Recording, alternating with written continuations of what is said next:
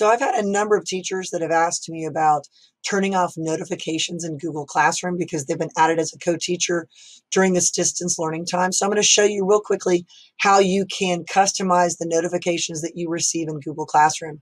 So go ahead and log in to your Google Classroom and go to your main classroom dashboard.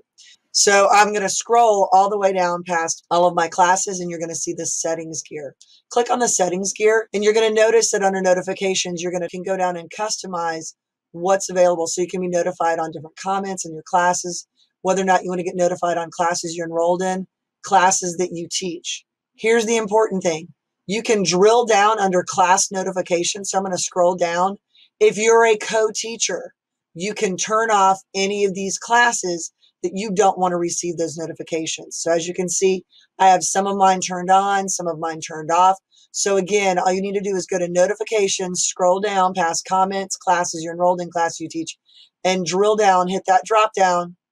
There it is again, that drop down, and you can turn off notifications for particular classes that you are listed only as a co-teacher, so you're not bombarded with those notifications.